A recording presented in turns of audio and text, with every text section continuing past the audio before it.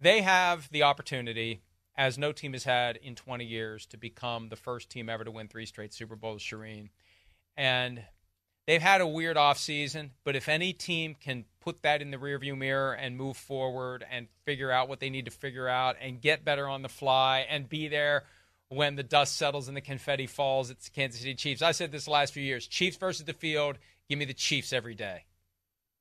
Well, this is interesting too, Mike, because what people forget about Tom Brady is he won 3 Super Bowls very quickly. 2001 in his first year as a full-time starter, or we weren't even full-time starter then. 2003, 2004. So won those 3 titles right away. And then it was 8 years until he got his 4th title. So he had that long gap between the 3rd and the 4th. So this could separate Patrick Mahomes. If he's able to get that next championship within the next 8 years, he's on a faster track than what Tom Brady was. Now, we all know he has to play a long time to do what Tom Brady did, but I just think that will separate him a little bit and put him on a faster track, obviously, toward doing what Tom Brady did or topping what Tom Brady did, and something that we never thought that anybody would be able to do. And he's doing that, and he's special, and he's going to have the Chiefs competing no matter who they put around him, because he's Patrick Mahomes. They lose Tyreek Hill. And Mike, I thought 2022, I didn't even have the Chiefs making the playoffs. I was like, I don't know who he's throwing the ball to other than Travis Kelce. He's got nobody else. And what do? They go win the Super Bowl. And then they come back, and the receiving core is even worse last year. And what do? They win the Super Bowl. So I don't care who you put around this guy, who you give him his weapons, he's going to figure out a way to have the Chiefs in contention. I'm not saying they're going to win every year, but he's going to have them in contention every single year. And you're going to have to knock off the Chiefs in the AFC to get to the Super Bowl. The Super Bowl every single year from now on, as long as Patrick Mahomes is healthy, is going to go through Kansas City. And you've got to knock off Kansas City to get there. And that's just the way it's been.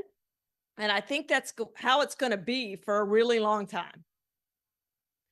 One of the reasons they have tolerated the various misadventures of Rashee Rice this offseason is they see him being potentially special, that they think he picked up the offense even faster than Tyreek Hill did. It is not an easy offense to learn. He had nearly 1,000 receiving yards last year as a rookie, got better in the postseason. That's why they have tolerated. And they think that if they keep him in Kansas City away from some of the influences in Dallas, they'll speak to his better angels and he'll stay out of trouble. But again, if he wasn't very good, if they didn't think he was very good, he'd have been gone by now. The 8 felony charges would be enough for him to be gone. So he's a key part of it. Kelsey's still there. They have Hollywood Brown, and they have Patrick Mahomes. That's the key. And the most impressive fact that I heard this year about Patrick Mahomes, and I hadn't even thought about this, it's hiding in plain sight. The floor for Patrick Mahomes in 6 years as a starter is losing the AFC Championship game in overtime. That's the floor.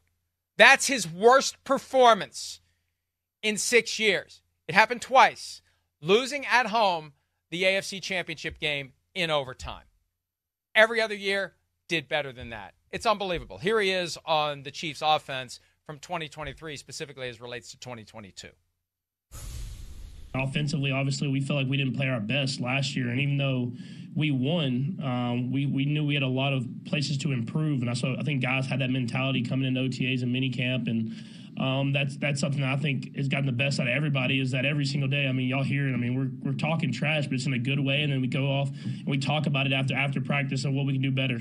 I think it's been cool that we've been trying. Like, Coach Reed's back to my old days. He's forcing me to push the ball down the field. If I don't, he throws little jabs at me, like, oh, you want to throw the check down here? And I'm like, I'm just like, I got you, Coach. We're gonna push it. And so it's been fun. It's been a great camp, and like I said, I love the competing. I think that's been the biggest thing, is competing. Both sides of the ball has been awesome. Yeah, see, they've been trying to get him to throw the check down. It's interesting to see they want to open it up a little bit more now. One of the reasons they were fine to move on from Tyreek Hill, one of the problems, I think, was Mahomes was holding on to the ball too long, waiting for Hill to come open, trying to get the ball down the field, have the big spectacular play, and wasn't taking the stuff underneath. Now it looks like he wants him to get back to getting the ball down the field to Rashee Rice, to Hollywood Brown, guys who can stretch the field, make it easier to move the ball underneath, because the bottom line is the offense wasn't as effective last year as it had been. They figured it out. They had to go on the road for the first time in the postseason. They had to knock off the Bills in Buffalo in a game that could have gone either way. The Ravens in Baltimore, a game that could have gone either way. Super Bowl win again, a game that could have gone either way. One of these years, and I think that's one of the reasons why it's hard to get tired of the Chiefs. Even though they've won 3 Super Bowls, they always do it the hard way. And they always create the kind of, like, I've said this before, you go to an Indiana Jones movie, you go to a superhero movie, you know that Batman isn't getting killed, but you want Batman to be in peril. You don't want Batman to just kick the crap out of everybody. You want to think Batman's going to die, even though you know he's not. That's kind of how it is with the Chiefs. You want to think that Mahomes is going to finally get his, even though you know at the end of the day he's going to tear your heart out and show it to you. Yeah, Mike, his first year as a starter, he had an NFL high 75 completions of 20 yards or more. He was 36 of 88 on throws that traveled at least 20 yards through the air.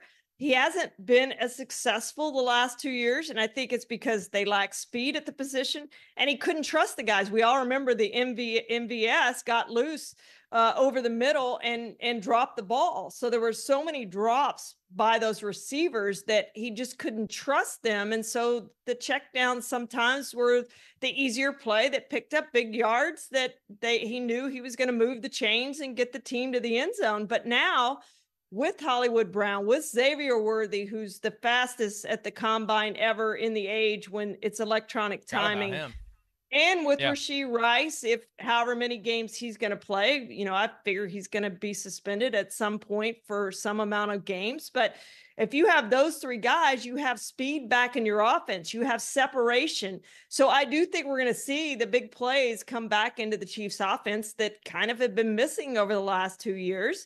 And I think it's going to be exciting to watch. And it's just more worry for defensive coordinators against Patrick Mahomes that they haven't had the last 2 years with Tyreek Hill gone. I just think this is the best receiving core he's had since Tyreek Hill left. I forgot all about Xavier Worthy. Yeah, fastest guy ever at the scouting combine who jumps into that offense. And with Rashee Rice, I saw someone report several weeks back that he's not likely to be with the team week 1. He's either going to be on the commissioner's exempt list or he's going to be suspended. And he'll be suspended if he pleads guilty and then the league drops the gavel on a personal conduct policy, unpaid suspension. So he won't be there either way. When we go to Kansas City week 1, I'll be stunned, beyond stunned, if he's available to play that night, because he's got the 8 felony charges. And the whole idea of the commissioner's exempt list is when you have 25 million people watching the Chiefs and the Ravens to start the season, you don't want Mike Tirico and Chris Collinsworth to have to check a box, as we would have to do, to point out that Rashee Rice is facing 8 felony charges from a street racing incident. Hell, they may have to play the video if Rice is playing. And we've seen that video time and again on this program. It is unsettling at a minimum to see those cars weaving in and out of traffic in excess of 100 miles an hour. So he won't be there. I'll be stunned. You know, I don't want to make a broad proclamation because who the hell knows? Who the hell knows? I was stunned yesterday. So yeah. But precedent, if precedent means anything, and we know it doesn't, precedent tells us he won't be there come week 1. Hi, it's Mike Florio. Thanks for watching PFT on YouTube. Hit subscribe for the latest news and analysis from Pro Football Talk.